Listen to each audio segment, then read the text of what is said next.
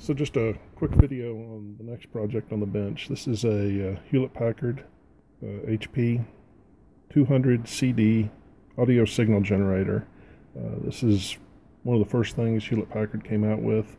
One of the things that was very innovative about this is actually, you can see over here on the side, there's a pair of light bulbs, and these light bulbs are used in the bias circuit to provide a level of stability that you don't get with just fixed resistors. So a very innovative idea, provided a very stable oscillator output in terms of being able to maintain a constant amplitude even if the line voltage varied, or there were other variations that, like in temperature, that might cause more traditional oscillator designs to fluctuate in the amplitude output. On the front, this is actually, most today would be tuned, well, if they're digital, they would be synthesized, but the lower cost ones today would be tuned with a variable resistor. This uses a variable capacitor and actually has a reduction dial on the front for more precise setting.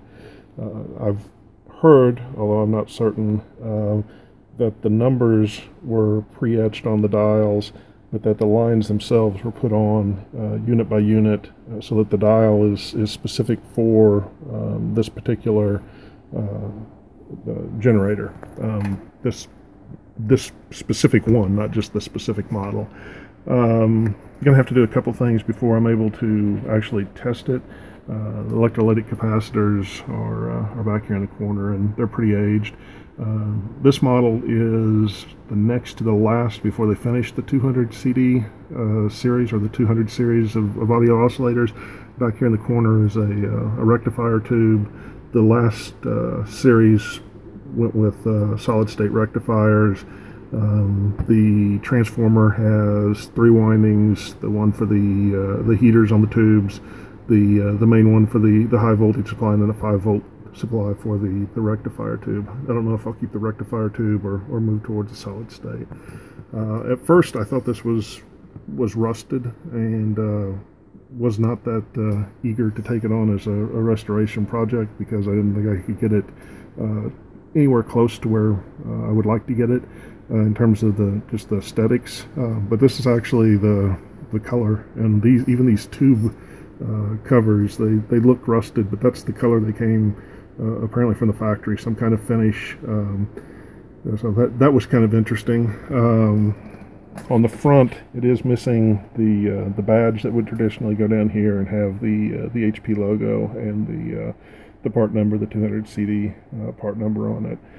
It's got the range switch and amplitude switch, so fairly simple to operate. Not a lot of functions and features. 600 ohm signal output impedance, and can either be balanced using these, or unbalanced where you ground one leg. To get the 600 ohms out, there's a pair of so this is back in here. This transformer is actually a signal transformer that is used to on the lower frequencies to provide the balanced 600 ohm output. So the oscillator itself drives the primary of that output transformer, and the secondary of the output transformer is what feeds to the front there. And then there's a smaller transformer that is up in here. That's the one that's used at the higher frequencies. The other thing that I've noticed in just looking through this is that there's a pair of Black Beauty or Black Cat electrolytic capacitors. They're kind of notorious for not being good and not being worth trying to reform, so I'll probably replace those. Obviously some cobwebs and stuff like that. That's the 6 Henry choke that is part of the power supply.